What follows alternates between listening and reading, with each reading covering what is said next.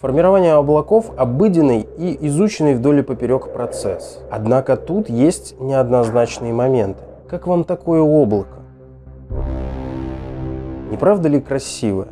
Оно приковывает к себе взгляд, нежели простые скопления облаков, которые ничем не выделяются. А могли ли вы себе представить, что это облако появляется каждый день и формируется буквально на глазах? Перед вами Гектор, регулярно образующееся дождевое облако. Его высота колеблется от 15 до 20 километров, и в его официальной версии ежедневного появления есть несостыковки. О том, какие именно противоречия я нашел, расскажу в этом выпуске.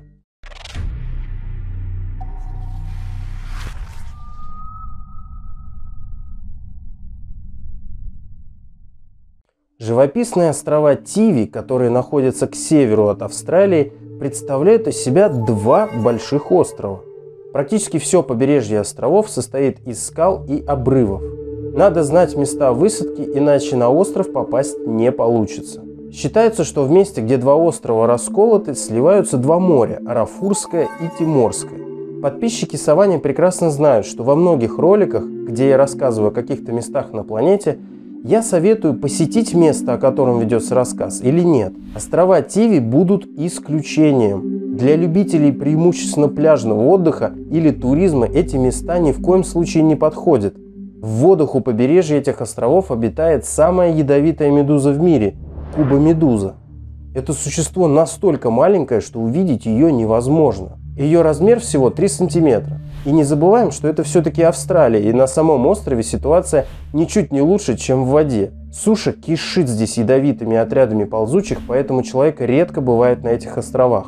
Однако это место, как вы уже могли догадаться, нас интересует не из-за флоры и фауны. Именно над этими двумя островами Тиви и образуется Гектор. Этот грозовой 20-километровый гигант появляется там почти каждый день. Посмотрите на эти кадры.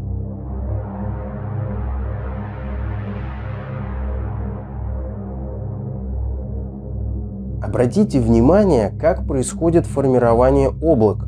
Есть что-то схожее с извержением вулкана или выбросом пирокластического потока. Для тебя, дорогой зритель, я специально отбирал самые эффектные выбросы пепла из вулкана. Ссылка на этот выпуск в описании, и те, кто из вас уже смотрел этот ролик, увидят поразительное сходство с процессом появления Гектора. Но учтите, что вылет пирокластического потока из вулкана – нечастое явление, а вот образование Гектора – явление ежедневное. Разберем официальную версию появления Гектора. Причина удивительной регулярности появления штормового облака кроется в расположении и форме островов Тиви. Они находятся в месте слияния ветров. Морские бризы сходятся над островами, поднимаются вверх и выбрасывают влагу в верхние слои атмосферы, в результате чего образуется шторм.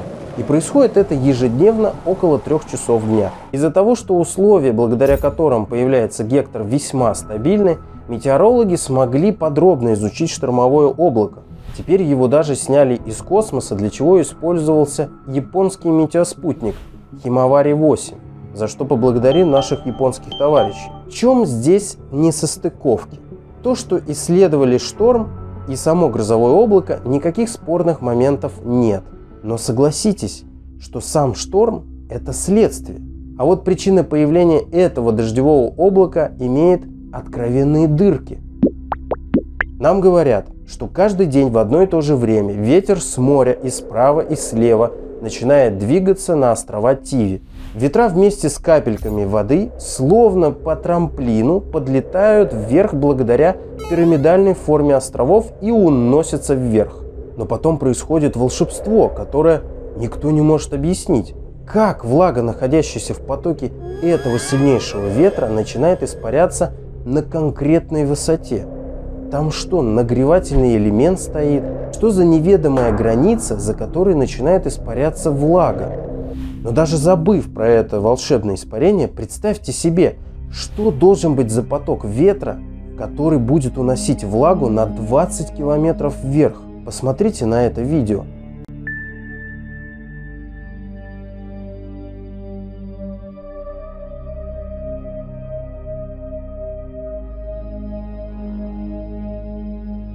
Испарение влаги происходит очень быстро. Значит, и скорость движения частиц воды в потоке ветра не маленькая. Вы можете сказать, что такая скорость присуща любому шторму. И замерить ее можно аппаратурой на самих островах Тиви, если ветер дует всегда на сушу. При исследовании Гектора вокруг островов замерена скорость ветра, и она равна 30 км в час. Скорость ветра на видео, где из космоса видно формирование Гектора, составляет около 80 км в час. Это как раз скорость штормового ветра. Где тогда тот промежуток, где скорость ветра увеличивается больше, чем в 2 раза? Метеорологи, кстати, проделали еще один интересный эксперимент.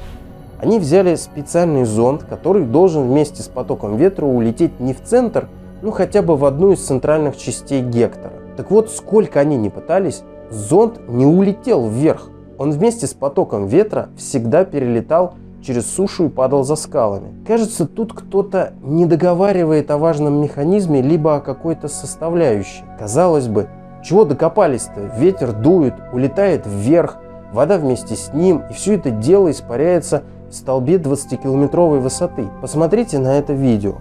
Над островом есть облака, и рядом тоже. Так как солнце светит, вода понемногу испаряется, вот облака и появляются. И тут резко над островом с сумасшедшей скоростью появляется Гектор во всю свою богоподобную высоту. Обратите также внимание, что на этом ролике видно, как ветра дуют в разные стороны. Это можно определить по облакам у островов Тиви.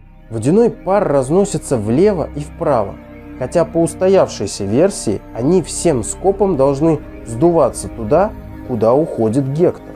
На втором видео также видно, что разброд и шатание облаков происходит в момент появления Гектора. Получается, утверждение о том, что поток ветра, несущий в себе с моря частицы воды, словно на трамплине, подлетающий у островов Тиви, не выдерживается. Подведем итог. Озвученные мною пробелы в объяснении появления штормового облака до сих пор актуальны. Что за поток ветра появляется для запроса воды с моря на такую высоту? Откуда берется столько влаги для появления Гектора? И каким образом происходит моментальное испарение капель воды над островами? Излагайте свои версии в комментариях. Могу натолкнуть на раздумья вопросами к школьному курсу круговорота воды в природе. Солнышко светит, греет воду в океанах, морях и реках. Происходит испарение, пар поднимается, копится, облако формируется. Когда набирается критическая масса воды в облаке, идет дождь, вода попадает в грунт, оттуда снова в реки, моря и океаны. И так по кругу. Вроде ничего не забыл. А теперь пример. Возьмем Индонезию. Острова на экваторе окружены океаном теплой воды. Солнце греет до 40 градусов. Идеальные условия для испарения влаги и конденсирования ее в облака. Объясните мне тогда, почему на огромной территории Индонезии нет на небе ни облачка целыми месяцами, и вместо дождей засуха полгода на ее островах. А вот тут вам не кажется, что слишком много дождя из маленькой тучки? Или вот этой? Или вот такое облако, возникшее над сушей, где рек-то толком нет? Испарять там нечего. На мой взгляд, есть некоторая составляющая в общепризнанном пустяковом круговороте воды, которая от людей скрыта, то ли специально, то ли никто просто не задумывался, что не везде эта концепция убедительна. Существующая версия образования как Гектора, так и других облаков кажется неверной. Жду ваши версии в комментариях.